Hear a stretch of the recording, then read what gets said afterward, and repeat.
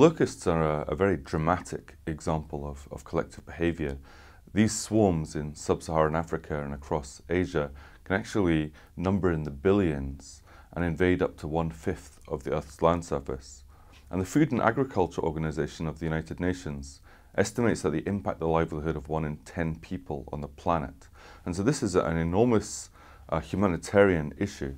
And so we wanted to try to understand, why do locusts swarm? And remarkably, we didn't know that until we performed these studies. And what we discovered is that these vast swarms, before they get wings, locusts form what are called hopper bands, these vast swarms of hoppers marching across the desert. Tens of kilometers of these insects eating the vegetation as they go, or so we thought. We actually discovered that these swarms are driven by cannibalism. The insects are very limited in protein and salt, and so they turn on each other in these very nutrient-poor environments.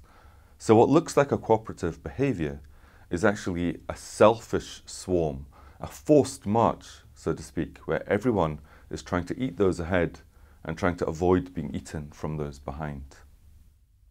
So by understanding the nutritional requirements and that these very specific nutrients will then cause the onset of swarm behaviour, then gives us hope that we can develop technologies using satellite imaging to understand better how the vegetation structure and how droughts and how rains and how wind creates the environment in which these locusts form these vast mobile aggregates that have such a huge impact.